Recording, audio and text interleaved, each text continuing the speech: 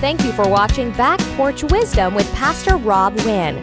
We pray that this weekly broadcast will be a blessing to you. And now here is Pastor Rob Wynne with today's message. Hi, this is Pastor Rob Wynne. I want to welcome you to Back Porch Wisdom. Last week we were talking about nothing is greater than God.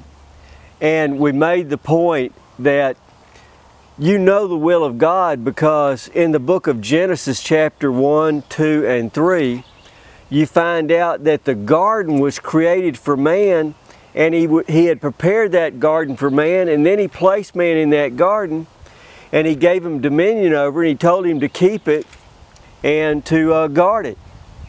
And so you find out that the garden typifies the abundant and peaceful life that God intended for His man.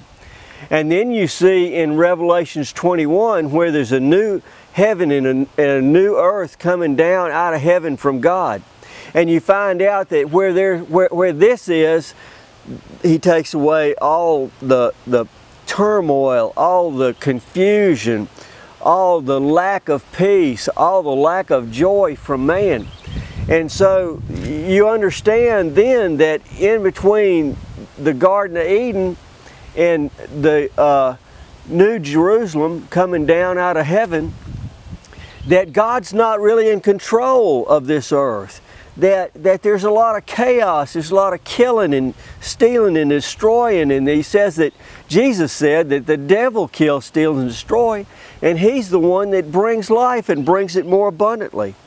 And so I want to make this, making this first point is nothing really is greater than God. Because you see that when God sent Jesus to the earth, He brought Him in through a virgin. And you find out that He was able to cause that man, Jesus Christ, to live a sinless life. And He was able to cause Jesus to agree to be man's sacrifice for all the sins of mankind. And then you find that when He died, before He died, actually Jesus said that, He said, "No man takes my life, but I lay my own life down." And so he prophesied His own resurrection from the dead. And so once He'd paid the price for mankind, then God sent the Holy Ghost into the belly of the earth, and He raised up Jesus from the dead. And so then you know nothing's greater than God. The resurrection from the dead is the focal point for Christianity. Christianity can be proved by the rule of law that God is who He said He was, Jesus is who He said He was, and He can do what He says He can do. And so making that point, nothing's greater than God, then we make the point is God never changes.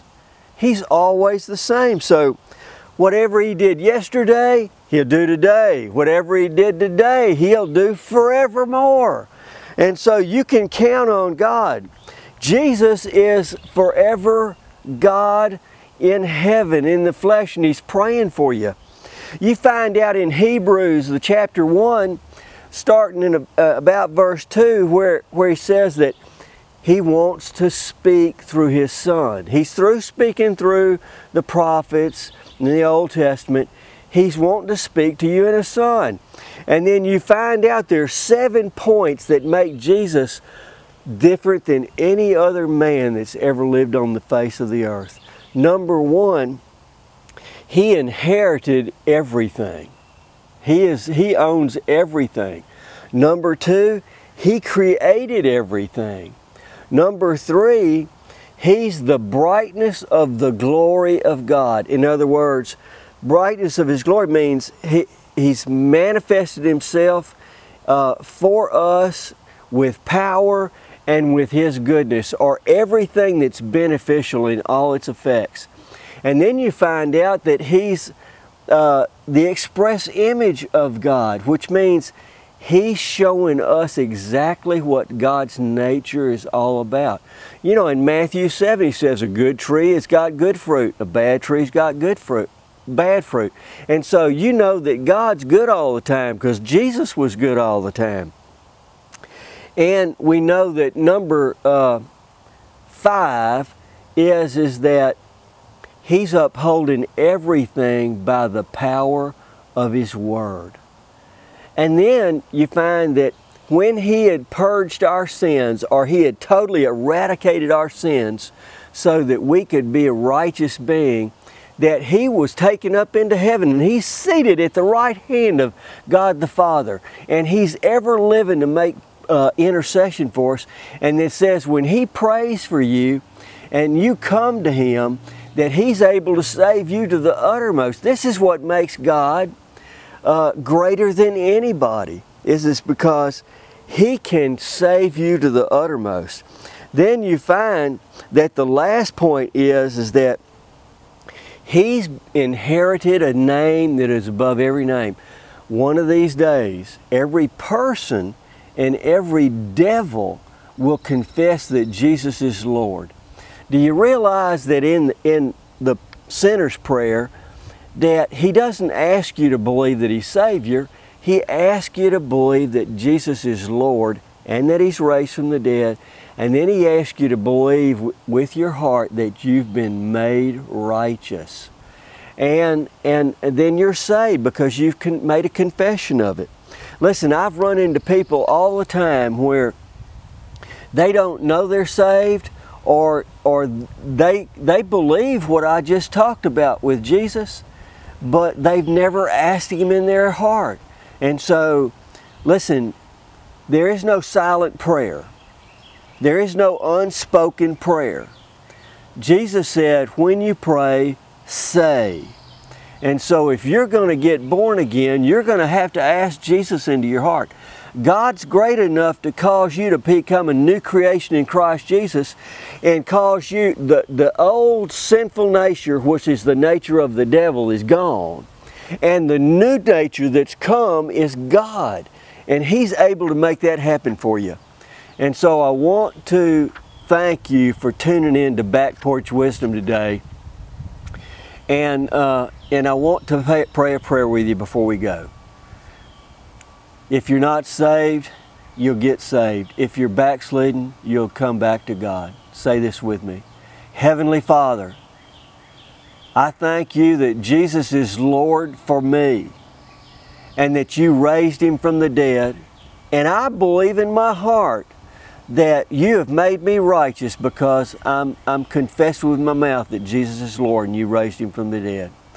I thank You for bringing me back into union with You because I've been backslidden, and You are greater than anybody. God bless you and have a good day. If you're ever in the Linden, Alabama area, we invite you to worship with us at Cornerstone Church. For more information and other resources, visit our website at cornerstonechurchforyou.com.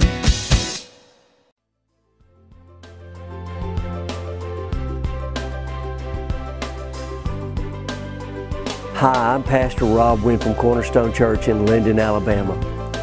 I wanted to tell you today what our service times are so you can come. It's at 10:30 a.m. on Sunday morning and at 6:30 p.m. on Wednesday evenings. We wanted to reveal our heart to you, which is that we love Linden and we love Marengo County and the areas around us.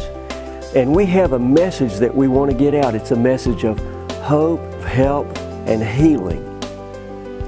And if you'd like to find out more about us, you can find out on our website, which is cornerstonechurchforyou.com. You can find out directions to our church, the address. You can find out what we believe. You can hear messages that Rose and I have preached. And you can give if you'd like to give. But most of all, I wanted to make sure that I invited you, that no matter who you are, we want to have you come and be a part of Cornerstone Church in Linden.